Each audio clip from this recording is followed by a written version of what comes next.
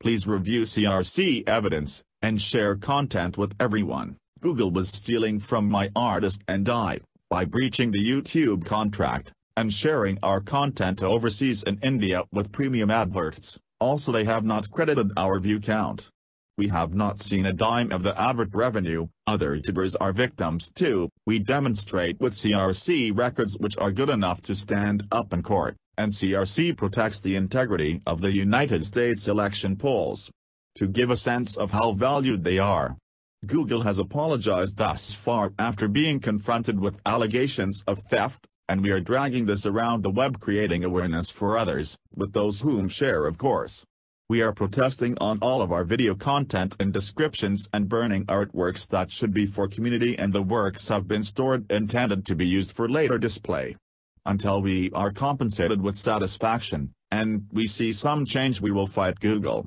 The CRC records show timestamp data of when and where ads were placed, and names of other YouTubers.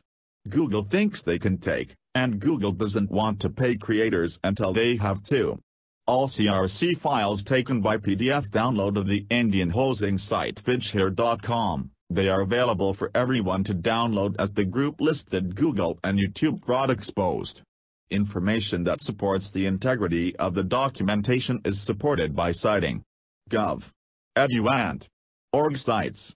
Please do examine and share, supporting all involved and community. We have had a pledge to support community in our endeavors.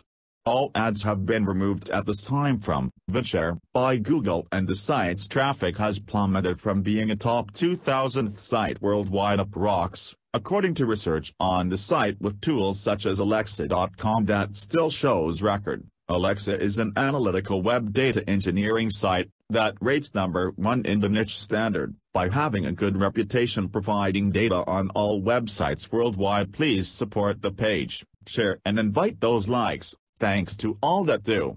www.facebook.com web link.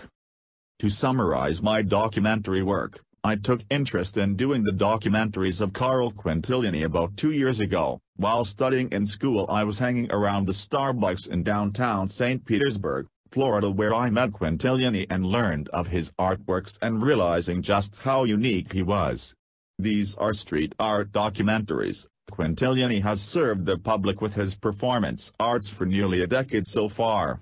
After some time documenting the works, I labeled him as the world's fantasy 3D image street art master. We have a diverse lineup of playlists available, and to my knowledge we have produced more video documentary footage than what's been done on any other known famous street artist. That measures up with street credit at Quintiliani's level.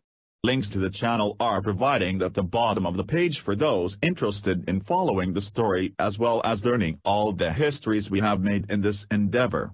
In the beginning, although Google would place a high value on the works like I did, I was told we would have to fight Google, but I did not actually believe it, and so a Google documentary was born.